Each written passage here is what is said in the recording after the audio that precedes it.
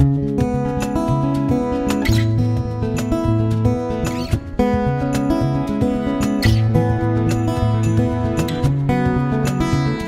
Pete from Cheap Homesteading, and today we are going to be doing a little bit of work with the bees. It is fall out, and this will be one of my last treatments for the bees for Varroa Mite. We treat for Varroa Mite and tracheal mites, and they're basically parasitic mites. Varroa mites don't really kill the bees per se. They kind of carry in disease which kills the bees. So if you have lots of Varroa Mite, you will have lots of disease in your hive, and that'll make it weak, so they just won't make the winter. In the past, I've always used my government guidelines, checked for the amount of Varroa Mite that's present in the hive, and if it hits the threshold, I treat. And if it doesn't, I didn't. And when you treat for Varroa Mite, you use formic acid. And it is the same treatment you would use for tracheal mites. Tracheal mites are little mites that go in the trachea of the bee, so they're very, very tiny.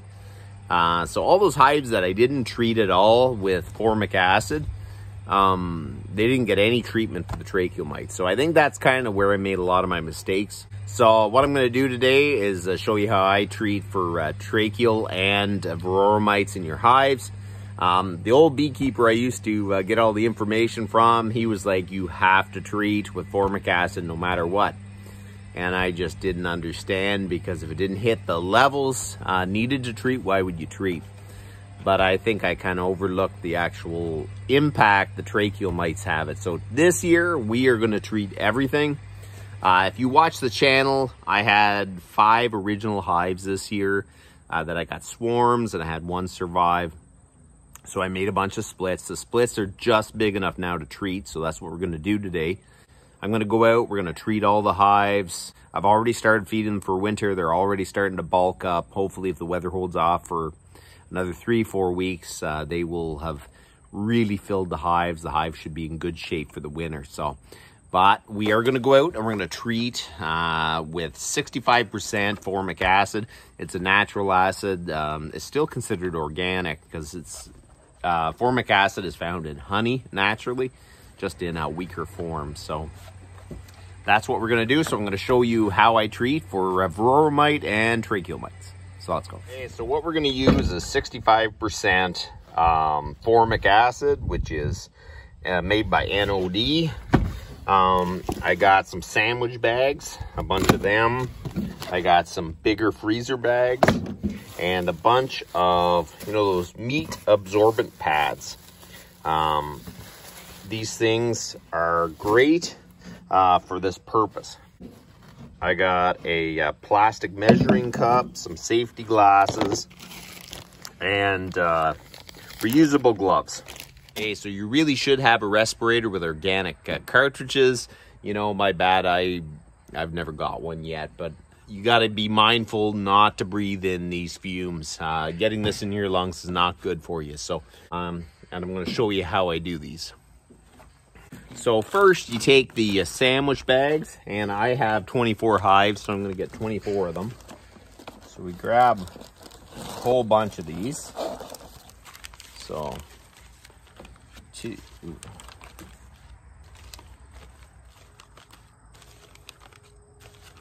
okay, so I got 24.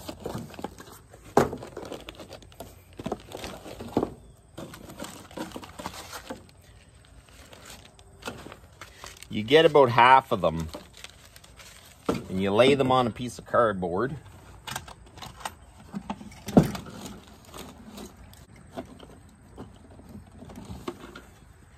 And you get a thumb pin, just basically a thumbtack, and you poke a bunch of holes in through all the bags.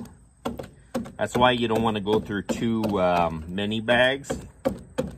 You want to make sure that you perforate all the bags. Okay, so after you got all the bags perforated like that, I don't have a specific punctures per inch, but that's kind of what I do. You're going to take the bag. We are going to get 4 of these absorbent pads, and I'm going to shove them in here. And then that's one. We just keep going till we get them all filled with 4. I find if you use less than 4 and actually do a full treatment of for Varroa mites, the pads don't absorb enough and it kind of starts to leak out, and that kind of changes your treatment. Because the thought behind this is you fill your formic acid in here, the holes, it allows the gas out, but it gives it kind of a slow release. It's not like it's just sitting out there in the open. It'll take about 21 days for all the formic acid to evaporate out, and that's about as long as you need to treat the whole brood cycle in your hive. One thing I find when you're trying to build your homestead and you're trying to do a bunch of things, you have to pick pretty much the easiest way with the least amount of man hours you need to keep all these things going. Because when you're working, it is very hard to balance all of this. So if you treat this way, you will treat the beehive, you put it in, you leave it alone for 21 days. It slowly releases over that time period. You don't have to go back and do multiple treatments. If you just use an absorbent pad, threw it in, you would have to go back and you would have to do treatments every so many days. And the reason for that is actually to get the whole brood cycle, to make sure that you have got all of the Varroa mites in that hive so we can really drop the population. So my goal is to make sure that I don't have to go back to the bee yard any more than I have to. And this has really helped with that because it really limits the amount of times I actually have to get into the hives. So basically I get your perforated bag that you've made, and you put your 4 absorbent meat pads in it. You get a big ziploc bag, you throw it in there. You leave the ziploc bags open. You don't close them. You get them all ready, then you start pouring the formic acid into them, and then basically you zip this up and you're able to carry it around, go to the hive, take it out, throw it in.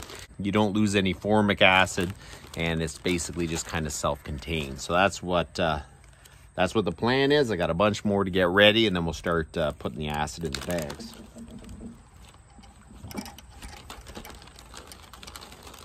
So I'm going to use 250 milliliters of formic acid, and I'm going to pour it into the inner bag. I'm going to close the Ziploc, and I'll close the Ziploc here.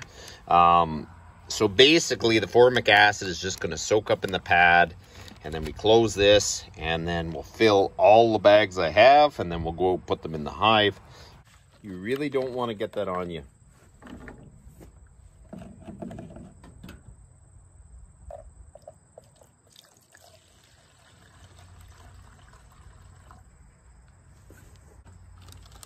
And you dump it into the pads.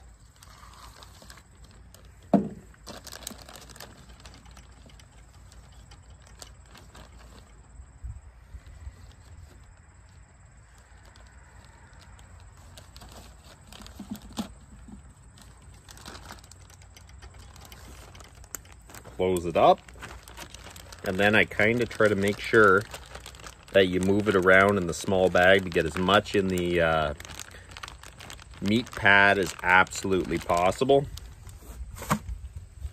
Move on to the next one.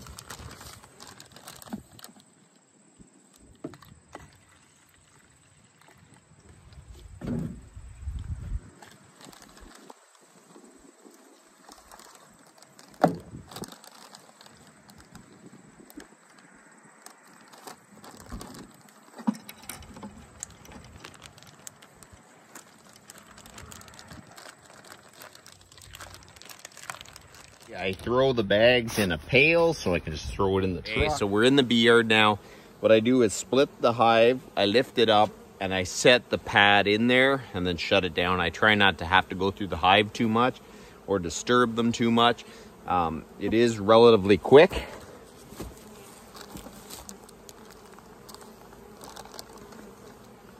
First thing I do is I get out my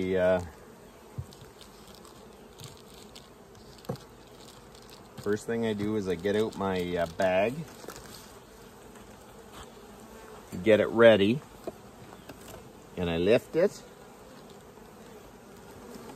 and then I set it down and just shut it, and I move to the next hive. It's really handy to have a top box to give the bees a little more room to try to get away from the absorbent pad, just the fumes and that. So I leave it on. There's not much up here, but the hive is getting heavy.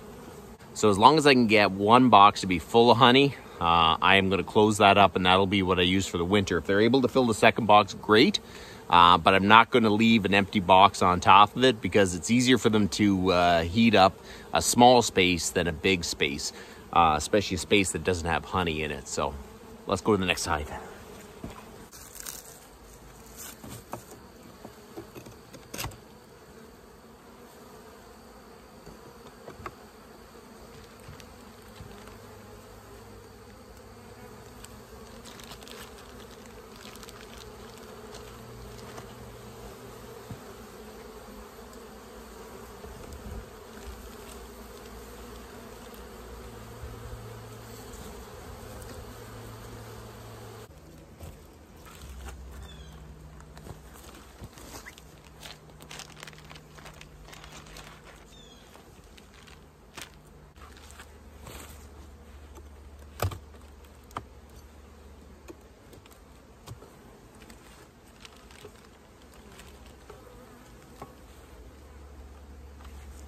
So that's how I treat with formic acid. It's really important to stay ahead of the Varroa mites and the tracheal mites, because it's really going to affect your wintering. You know, these hives, I'm going to leave those pads in there for 21 days. I will pull them, and then probably right after that, I'm going to do a treatment of oxalic acid vaporizer. That will hopefully knock out the last of the Varroa mites that are in the hive. And some people say that the vaporizer knocks out tracheal mites too, so hopefully that'll just be the last step, and then we can start packing them up, and hopefully in the spring we can kind of see some of this fruit of this labor. But you know what, for now they seem to be doing good, and we'll just keep monitoring, keep feeding, and hopefully they build up nice and strong for the winter. So that's about enough for today. You guys have a good one.